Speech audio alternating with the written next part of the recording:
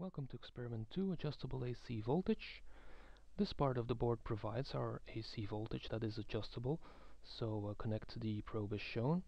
And in the middle here we have a small resistor trimmer that allows us to adjust the voltage between 0 and the maximum output.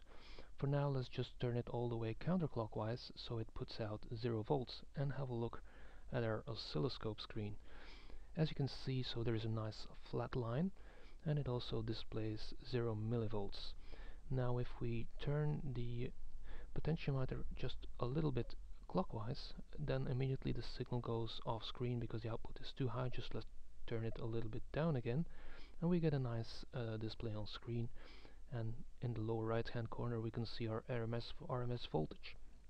If we turn it up, the signal immediately goes off screen, so we will have to adjust the volts per division setting, and we will do this manually. So we select volts per division, and now with the arrow keys we can change the volts per division setting to an appropriate value as shown.